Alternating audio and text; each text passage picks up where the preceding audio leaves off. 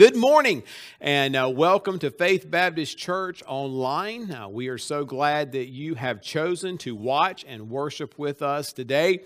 Again, if you are new to our church, we welcome you and hope someday soon we'll be able to meet together corporately, and certainly we invite you to come to one of our services.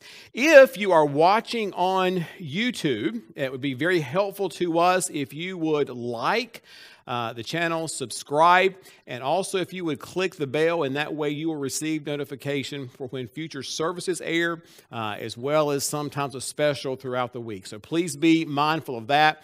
And again, thanks for watching.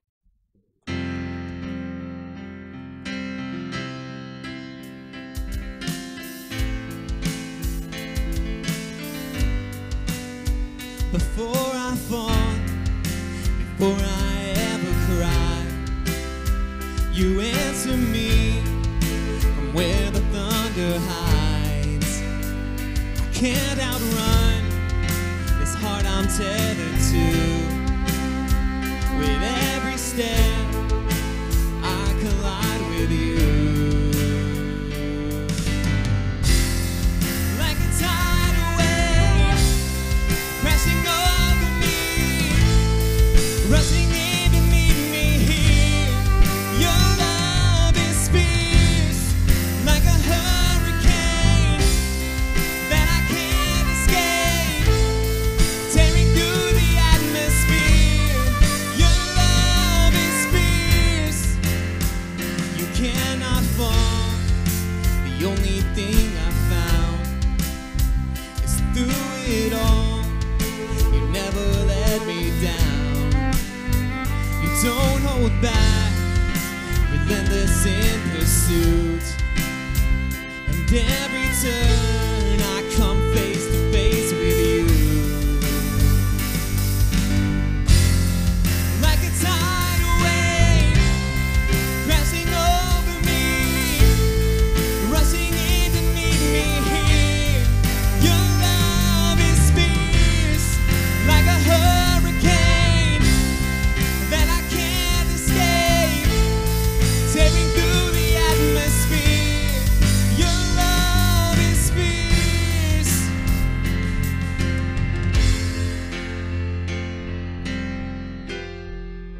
You chase me down, you seek me out.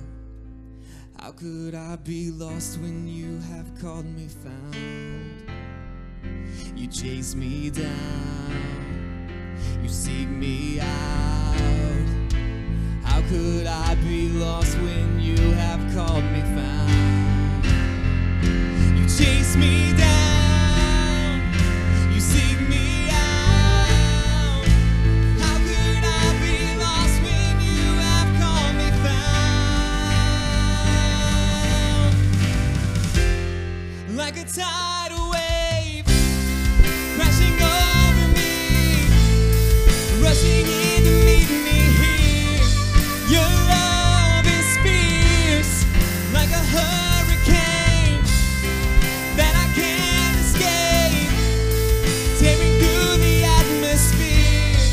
Your love is fierce, like a tidal wave crashing over me, rushing in to meet me here.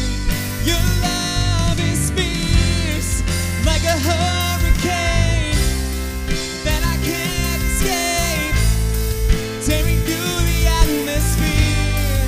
Your love is fierce.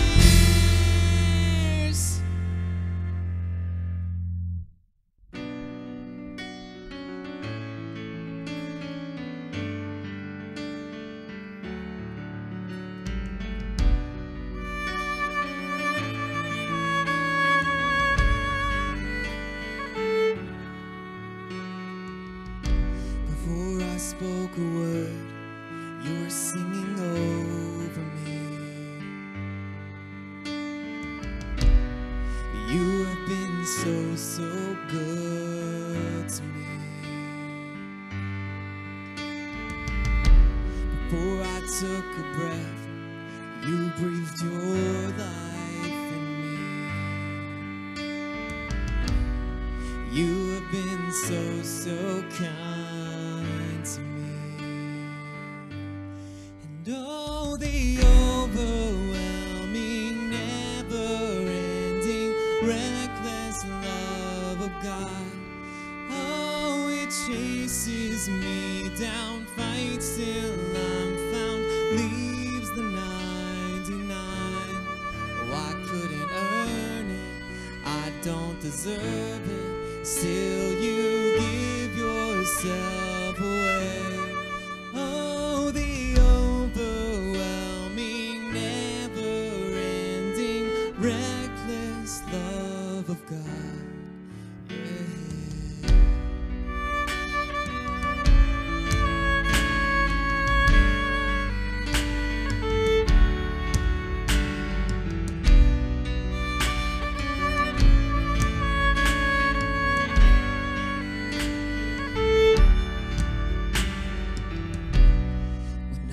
Your foe, still your love fought for me. You have been so, so good to me. When I felt no worth, you paid it all for me. You have been so, so kind to me.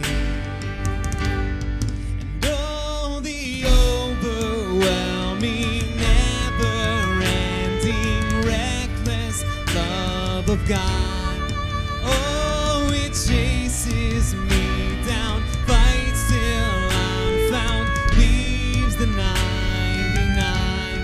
Oh, I couldn't earn it, I don't deserve it, still you give yourself away.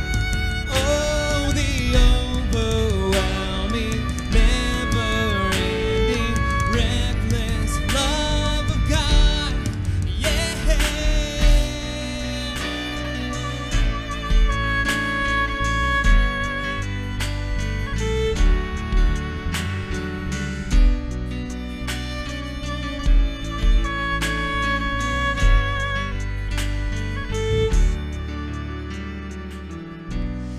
Shadow you won't light up, mountain you won't climb up, coming after me. There's no wall you won't kick down, lie you won't tear down, coming after me. There's no shadow you won't light up, mountain you won't climb up, coming after me.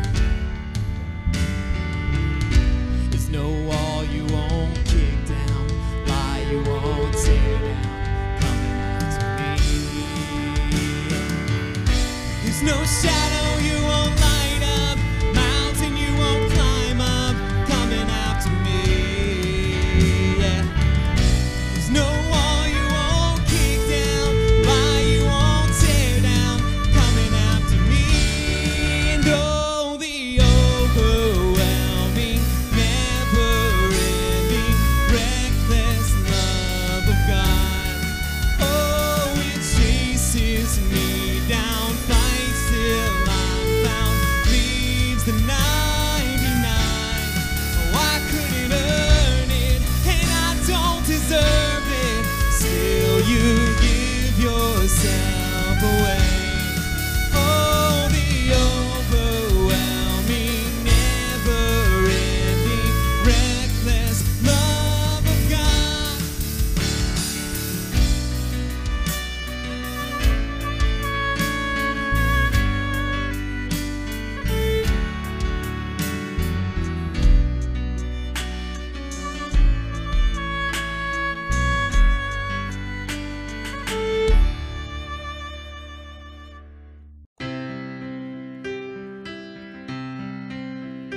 When peace like a river attendeth my way, when sorrows like sea billows roll, whatever my lot, thou has taught me to say, it is well, it is well with my soul. It is well with my soul. It is well, it is well with my soul.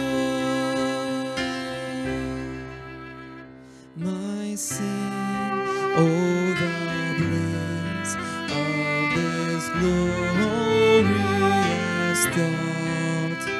My sin not in part, but the whole is nailed to the cross, and I bear it no more.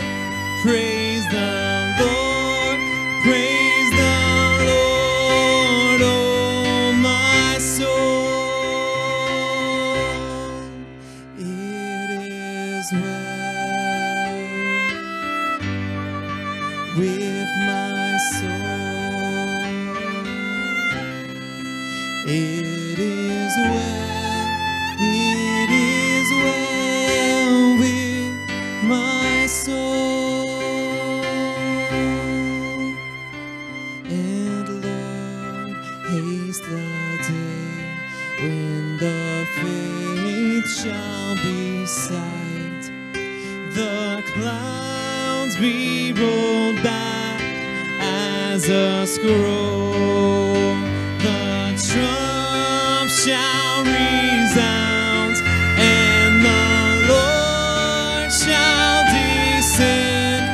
Even so, it is well with my soul.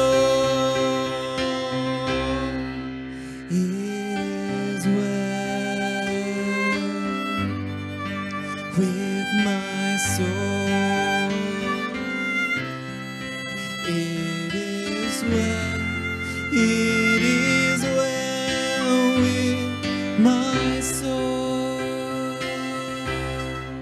It is well with my soul. It is well, it is well with my soul.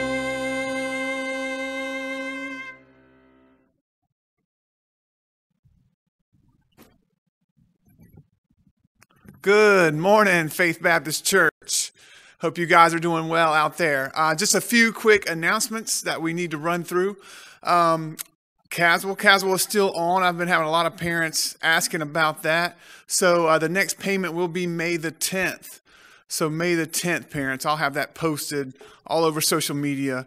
And then we'll talk about, how to get that in via push pay or via checks. We're only 70 days away as of today, which is, it's getting closer and closer.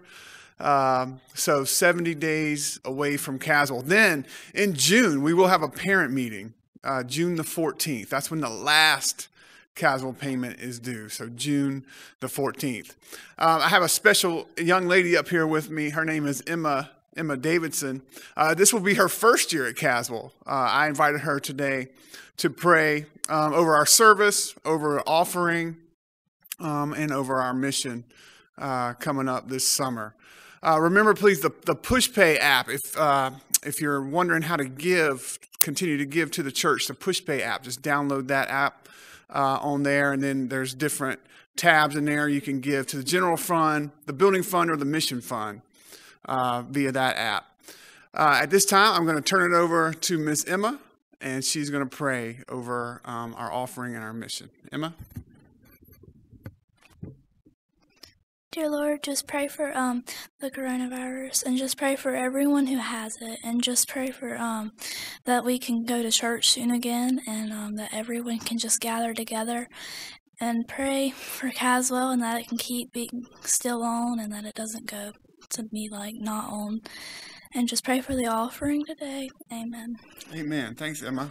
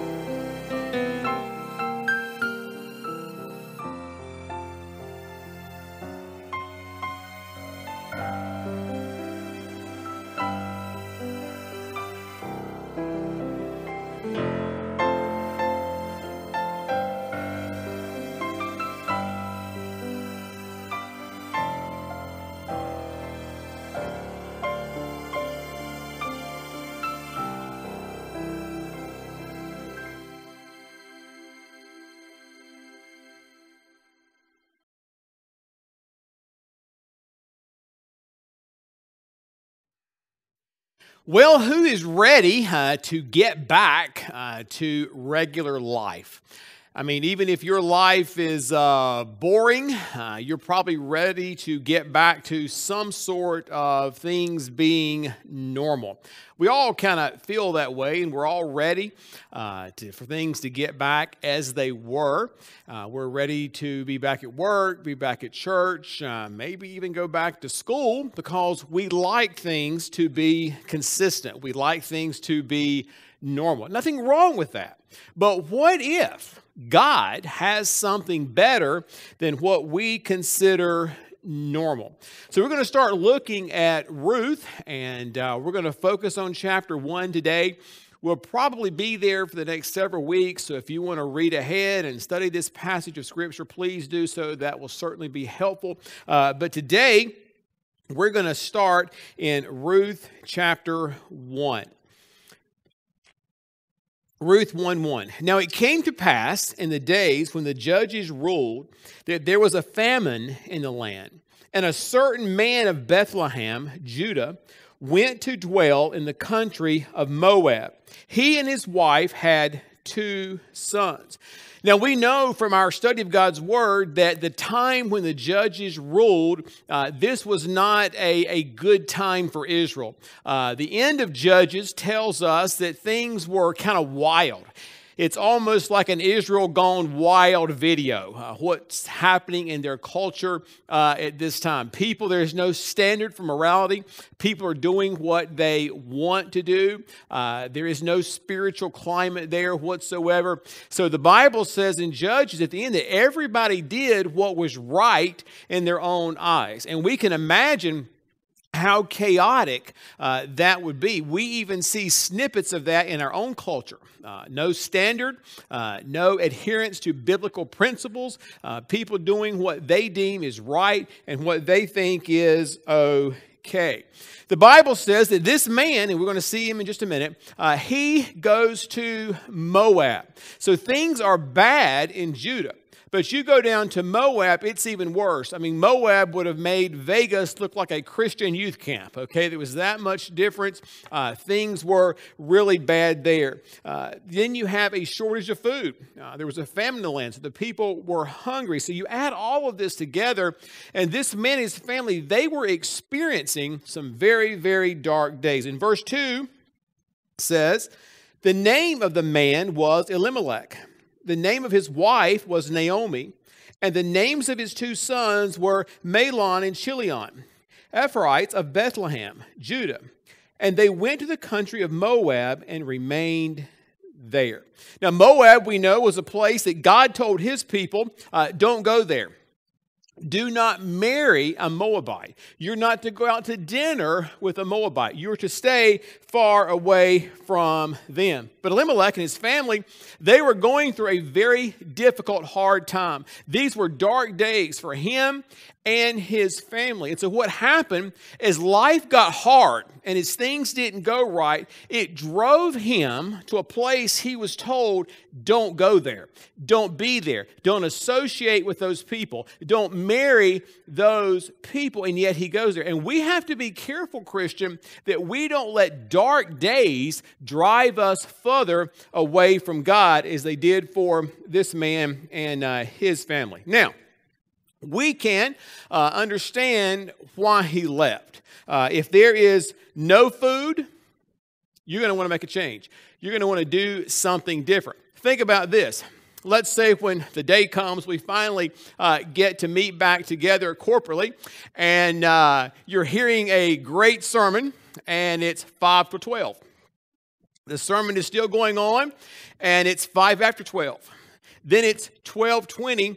And it is so good, you're still sitting there. Now let's think, if you didn't eat breakfast that morning, all you had was a cup of coffee, some water, and your stomach is going to start growling somewhere around 11:50, 12 o'clock. You're going to start getting hungry. You leave the church, and then you head to your favorite place, Bella's, Rancho's, Pioneer, or any other locally owned establishment, and you're there and you're in line. It's a long line. And you let that host or hostess come up and seat somebody in front of you who came in after you. It doesn't matter if you just came from church. You're going to have something to say about that. That's human nature. That's what happens when we get hungry. Imagine that going on for several days, weeks, months, and there's not enough food. Listen, when you get hungry, you will do things you never thought you would do. So we say, how could he do that? He is taking his family. He's leading them away from God. How could he do that? He was hungry. God's people are not perfect. They have never been perfect. All throughout Scripture we see God's people, they messed up. And God has never promised his people that our life would always be a life with your toes in the water and your fanny on the sand. God has never made us that promise. He has said there will be dark days, but don't let your dark days drive you to a darker place. We have to be careful of that. Verse 3. And the Bible says, then Elimelech, Naomi's husband, he died. And she was left and her 2 sons. Now, some have speculated, perhaps if they would have stayed in Bethlehem, maybe he wouldn't have died.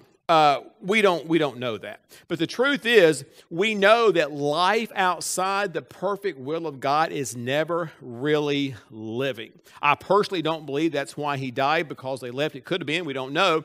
But we do know that we have to be careful that we never attempt to live life outside of God's will. Verse 4. So now they, her sons, they took wives of the women of Moab. The name of one was Orpah, and the name of the other Ruth. And they dwelt there about 10 years. So you have Naomi, her husband is dead. Her sons now are marrying a Moabite woman.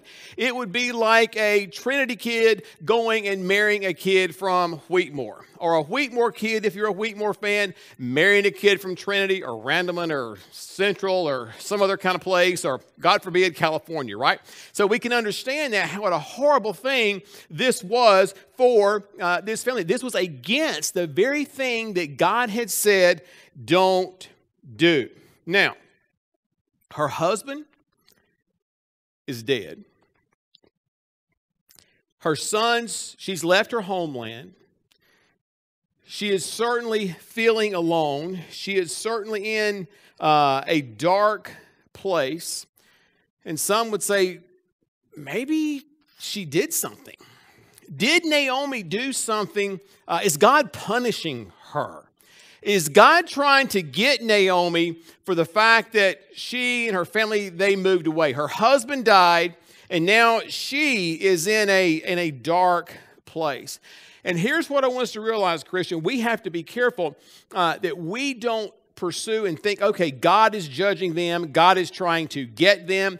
God is trying to wake them. God can do that. But we better hope that if God turns out to be as fundamentalist and as conservative as we sometimes make him out to be, we're all going to be in trouble.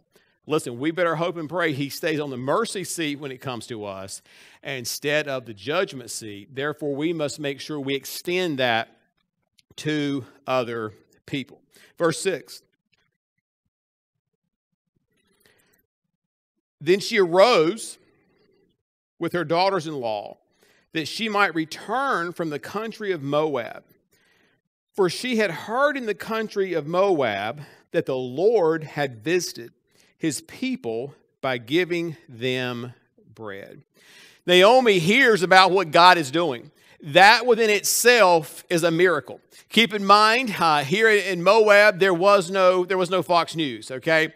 Naomi didn't read Aunt Bertha's post on Facebook saying, hey, guys, I want my family and friends to know there's bread in Bethlehem. Come to Bethlehem. That didn't happen, okay? So it's a true miracle how Naomi heard, hey, your homeland, where you belong, where you were meant to be, know this, right now, they have food. It's time to go back. So she knew where she belonged. And she's getting ready to head that way, verse 7. Therefore, she went out from the place where she was, and her 2 daughter-in-laws with her, and they went on the way to return to the land of Judah. And Naomi said to her 2 daughter-in-laws, "Go, return each to her mother's house. The Lord deal kindly with you, as you have dealt with the dead and with me." Verse 9, "The Lord grant that you may find rest, each in the house of her husband." So she kissed them, and they lifted up their voices and wept. And they said to her, "Surely we will return with you to your people." But Naomi said, "Turn back, my daughters. Why will you go with me? Are there still sons in my womb, that they may be your husband?" Naomi is ready for some social distancing, okay? Her husband is dead. Her 2 sons have died. She's had people at her house, no doubt. They've brought casseroles. They've stayed. They've hung out. Naomi is ready. Hey, y'all need to go. She's ready to see some taillights for a change instead of the headlights of people coming. So that's where Naomi's at. Verse 12, "Turn back, my daughters. Go, for I am too old to have a husband." And then she says this, "If I should say I have hope, if I should have a husband tonight and should also bear sons, would you wait for them till they were grown? Would you restrain yourselves from having husbands?" Naomi is in a very, very dark place. She's lost hope. And the truth is, she doesn't want to bring others to this dark place where she is at. She is encouraging her daughter-in-laws to go back because Naomi is like, "Hey, I'm hopeless. It's over for me. There's still hope for you. So go, find yourself a husband, go back to your homeland. I'm going to go, but you stay because I don't want you to become and end up like me." Then she goes on to say, "No, my daughters, for it grieves me very much for your sakes, that the hand of the Lord is against me." She is in such a dark place right now that she has even believed the lie that God Almighty is against her. Because of that, she said, "Hey, you need to go. You need to leave." Did Naomi know she was in a dark place? Absolutely. She didn't need somebody to tell her she was in a dark place. She didn't need somebody to come along and speculate. "Hey, Naomi, you're in a dark place because you and your husband, y'all come down here to Moab and you really messed up and your husband's dead, your sons are dead. Listen, if you would just serve God, pray a little more, read your Bible a little more, hey, you'd come out of this." That's not what Naomi needed. She's in a dark place. She realizes that. Look at what verse 14 tells us what Naomi needs. "Then they lifted up their voices and wept again. And Orpah kissed her mother-in-law, but Ruth clung to her." Some people just know what hurting people need. Some people truly have the gift of compassion. Some people really know how to reach out to people who are in a hard time, a dark place, people who are at their wits' end, people who have had life come down on them extremely hard. There are some people who just know how to reach out and be there. But I want you to get this from this passage. There's going to always be people in your life who are going to stay with you no matter what. You may have a friend, if you go through, I don't know, job loss, divorce, health issue, just life, that person, they stay with you. Listen, thank God for them. You're also going to have people in your life who are going to leave. You're going to have people who, when things get hard, they're going to bail. Same is true in the church. The church is going to always have people to come and people to go.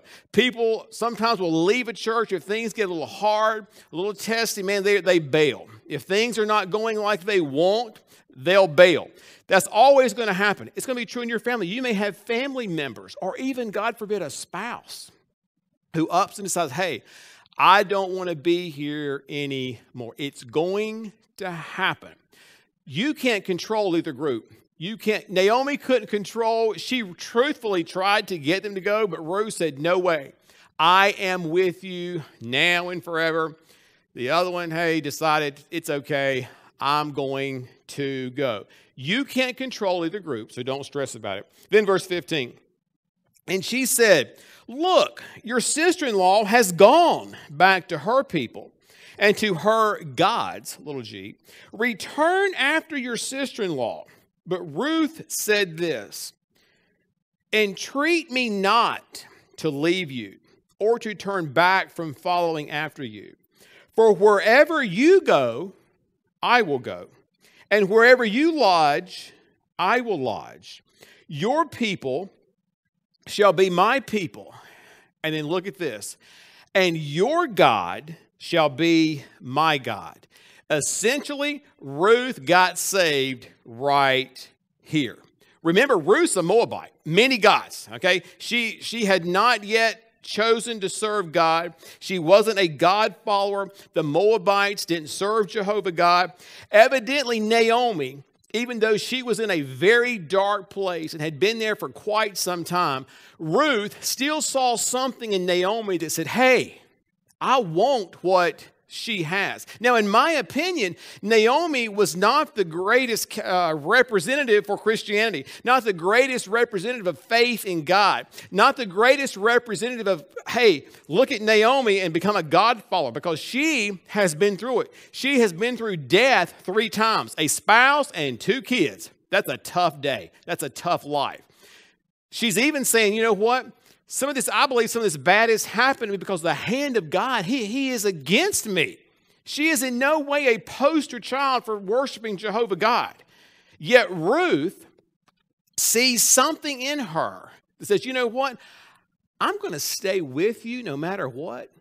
And even though, Naomi, you say, hey, the hand of God is against you, even though you think God has turned his back on you, even though you think it's over, I want you to know, Ruth, I am here. And your God, Jehovah God, he is going to be my God. That, my friend, is a miracle. And that is a Moabite, a lost person, a non-God follower, Jesus follower, seeing something different in somebody else, even when life gets hard and dark. And I want you to know, the reality is your faith probably shows up more to a lost world on your dark days than it does on the days when the sun is shining and all is going well. Church, we have an opportunity right now in the middle of what's going on in our nation, our culture, our area. Okay, everybody is aggravated. Everybody is frustrated. People are at their wits' end, this stay-at-home business. And then, we got a report this week, it's going to be extended even longer. We're all sick of it, okay? We're all sick of it. We're tired, we're weary, we're exhausted of it. For us, we're going through a dark time just like Naomi. But what about the Ruths out there who are watching, who are serving other gods, who are consumed with another way of life and are consumed with all kinds of things? Listen, don't ever forget, there are people watching us. And yeah, do we get frustrated? Absolutely. I mean, I don't like Mexican takeout. It's not the same, okay? Flounder is not the same. By the time I get it from the seafood place to my house, it's lost its crunchiness. It's not the same. We're all aggravated. It's this 6 feet distancing thing. It's just a mess. It's just crazy. But there are people watching. People watching. And they need to see in us, yes, we're going through some dark days. Naomi was also honest. She was honest about her frustration. Naomi, if we really had the overall attitude here and we could see it in Scripture, Naomi was mad at God. I've lost my husband. I have buried him and 2 sons. She was mad. She was upset. Quite frankly, she was ready to be alone and by herself. But there was still something there that Ruth saw, because Ruth said, your God is going to be my God. And Ruth's life was changed. Now, Naomi, she goes back home. And look at, we'll pick it up in verse 20. She's come, there's a celebration, and Naomi says to them, "Do not call me Naomi, call me Mara, for the Almighty has dealt very bitterly with me." Okay, she's still mad. She's still upset. She's still saying, hey, God has punished me. He's gone out against me. And this is verse 21. I went out full. And see, that's not true. She didn't leave full. She left because there was a famine. So see, sometimes when things get dark and things aren't going our way, we exaggerate how good it was before. Okay, we exaggerate how good the past was, and that's what Naomi is doing. I went out full, but the Lord has brought me home again empty. Why do you call me Naomi? Since the Lord has testified against me, and the Almighty has afflicted me. She's blaming God. She is upset. We've all been there. God, why is this going on? God, I need to work. God, I need to be with people. God, I feel like there are people I need to be talking to and reaching, sharing Christ with. There are things I need. God, why is this happening? Why do I have family members who are sick? And God, why? And we've all been there.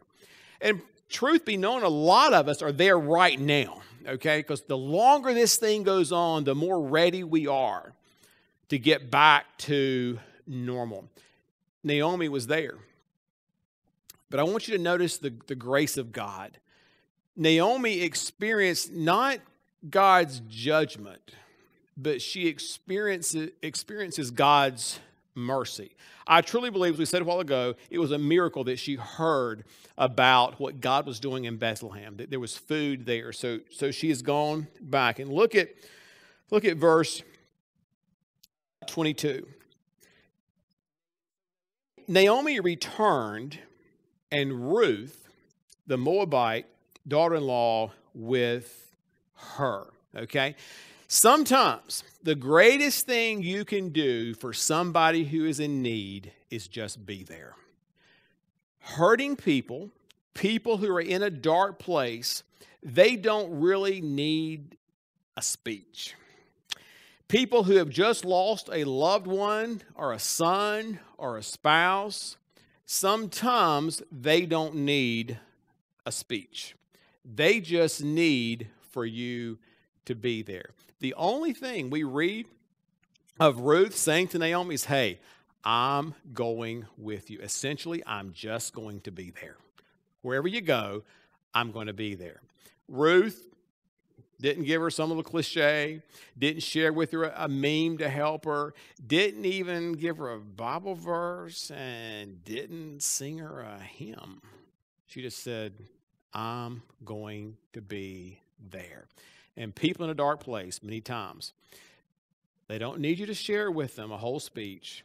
Just simply be there. Now look at this. Now they came to Bethlehem. They get there just in time at the beginning of the barley harvest. Dark days, they're passing. She's getting through the hard time she's been through. She's gone back home. She's gone back to the place where she belonged. She's there. In this journey, she's had some losses. She's lost some family. But she's gained a friend, a daughter-in-law, a family member who's going to stick with her. Was it God's ideal plan that her son marry a Moabite, marry Ruth? No. You cannot justify that from the Bible. But God took what was sin, what was wrong. God took what these dark days, he took that and he turned it around and he brings her home just in time for harvest. And hear me good, church. If you're in a dark place, and many of our people are, I've talked to you, you're in a dark place. And it's like, when will this end? Listen, God has a harvest for his people. He did it for Naomi. and he'll do it for you. And hear me good. I don't know how this is all going to play out. I'm not sure what our society and culture is going to look like a year from now. Nobody really knows. But I do know this. God's people, we are going to come out winners no matter what happens. You say, well, what if it erupts in chaos? And now CBS reported this week about a potential worldwide shortage of food. What if all these things happen?